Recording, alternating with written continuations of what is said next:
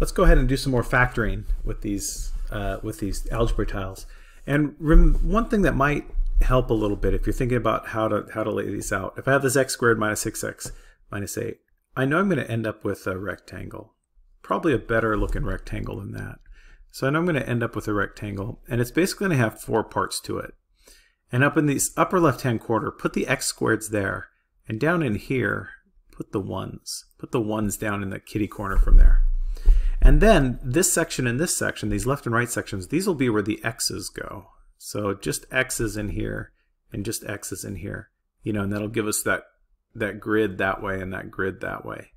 And one thing to think about is on a side, they're either all positive or all negative. Don't mix positive and negatives in a side. All right, so with keeping those in mind then, let's try and build this one. X squared minus 6x minus 8. Actually, I'm going to change this. X squared minus 2x minus 8. So let's bring in an x squared. And it was minus 2x. So I'll bring in a couple of negatives. And then it was 8, negative 1. So I'll bring them in and then I'll turn them negative. I know that they're supposed to be negative. 1, 2, 3, 4, 5, 6, 7, 8. And if I click on them, that'll turn them negative. All right. So if I think about these 8 negatives, since this part down in here has to be a rectangle, I only have a couple of possibilities. In other words, like in order to make a rectangle that has an 8, it has to be 2 by 4 or it has to be 1 by 8. And I don't really have any other options for what it can be. So that being said, let me try a 2 by 4 arrangement. So there's 2, 4, and this is 2 by 4. So now I need to think about where to place these. And if you notice, 1, 2, 3, 4, 5, 6. I actually have 6 spots for x's in here instead of just I only have 2 negatives. So that means I'm going to have to bring in some pairs. So if I bring in this, a positive x and a negative x, notice that that's still 0. I still have a total of negative 2 x's here.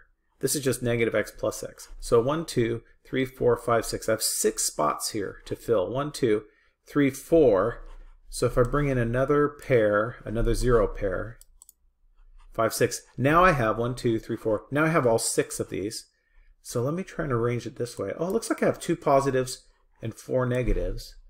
So maybe my 2 positives could go here. And remember, double click to rotate them. My 4 negatives could go here. Nice. Yeah, that's it. And remember what we can do then is we can take a sketch of it. We can crop it pretty easily so you can insert it into your assignment. And then let's mark this. So this side right here, this side that's right here, this is x, and this is too long, so this would be x plus 2. And this side that's right here, this is an x, 1, 2, 3, 4, and that's a negative 4. So this would be x minus 4. So if I think about what that would be factored in my kind of factored form, yeah, I would have one side is x plus 2, and one side is x minus 4. All right, let's do another one. So I'm going to bring up my next problem, and it's going to be x squared minus 9x minus 10. So let's see. 1, 2, 3, 4. I have 4 negatives, so I need 5, 6, 7, 8, 9.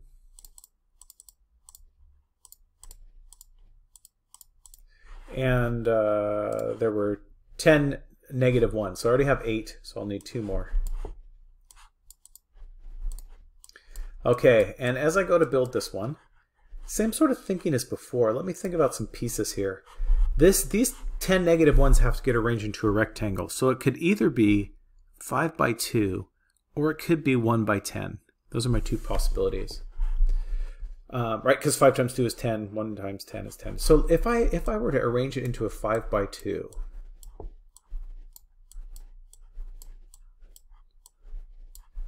Notice that 1, 2, 3, 4, 5, 6, 7. I only have 7 X spots, right? Because those would go here and then these up here. But I have 9 negative X's, so it's not going to be this arrangement. So gosh, let me maybe put it into a 1 by 10. That would give me 10, 11 spots. But I have 9 of these. 9. So if I add a 0, 10, 11. Now I have 11 of these. Great, and that actually works because so if I have these 10 of these negative X's, remember I want to put all my negatives together and all my positives together. The trick here is bringing in that 0, right? Like figuring out how many things to bring in. And I'm trying to show you a method that's pretty good at this, that I think would be pretty helpful for this. There we go. And notice that I have, since this X cancels out that negative X, I still only have negative 9 X's. So if I were going to write my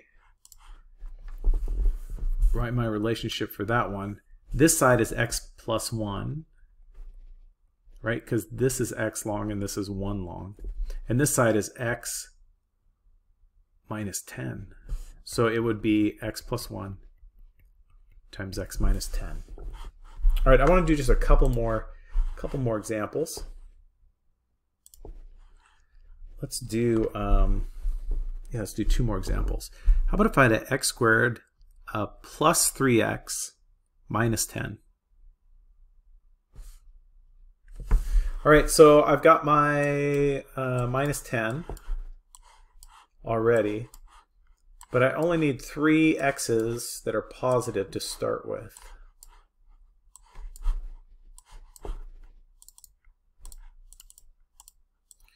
So again, thinking about that 10, it could be a 1 by 10 or it could be a 2 by 5. And now the 1 by 10, I have 3 positive X's. I'm not going to get that in there. So let me try the 2 by 5. 1, 2, 3, 4, 5. I wonder if this will work. Oh yeah. Huh. So I have 3 X's, but I have 1, 2, 3, 4, 5, 6. I have 7 X locations. So that means I would need 7 X's total. So here's 3, bring in a 0, 4, 5, 6, 7. Oh, that works. Yeah, notice that I have the 2 negative X's, and they fit right in here. And then I have the 5 positive X's. They fit right in here. Sweet. So when I go to write then my factored form of that, talk about the sides of it. Notice this is X minus 2. This is X 1, 2, 3, 4, 5 plus 5. So this would factor to X plus 5 times X minus 2. All right, I want to do one more example.